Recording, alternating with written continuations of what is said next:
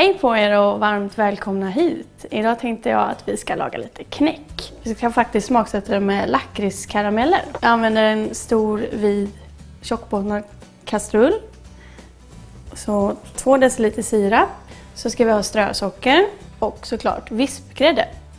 Det viktiga när man lagar knäck är att man också rör hela tiden just för att det fastnar lätt i botten. 5, 6, 7, 8, 9, 10. Jag har valt sådana med lite extra mycket krut i så att det är sånt här gott pulver också så att det blir riktigt bra lakritssmak. Nu börjar knäcken bli färdig och då ska vi göra det här kulprovet.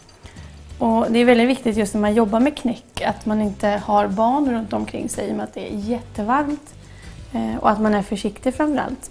Nu häller jag i den här i kallt vatten här och så ska vi se om vi kan forma en kula av knäcken.